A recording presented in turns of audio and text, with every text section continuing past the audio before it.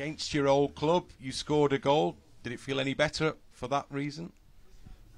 Scoring a goal always feels nice.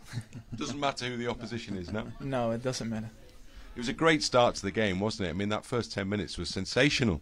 Yes, no, we started really well on the front foot and scored 2 important goals straight away, so it made it a lot easier for us.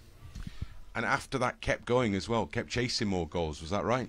Yes, of course, we didn't settle for 2-0, we wanted to score the third one and just carry on. There must be a great mood, feeling in the group at the moment because the momentum is so good, isn't it?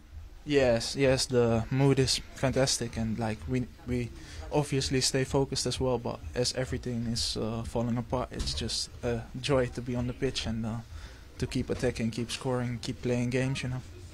I think Swansea as well tonight played with a high line.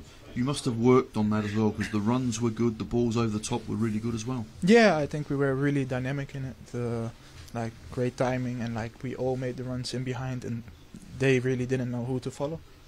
There's too many of you, that's why. There's 4 of you up top, and that's Yeah. the problem because goals can come from anywhere, can't they? Yes, definitely. You see it today as well. The front 3 scored, and then like Georgie could score as well. But no, it's amazing. Like for all of us to chip in as well.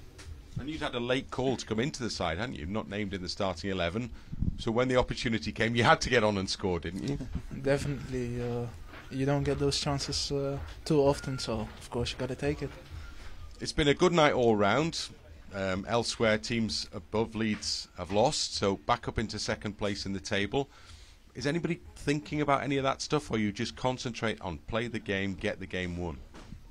Of course we see it. We're happy because it makes the chance for us bigger, but we know what we got to do, so we just carry on going.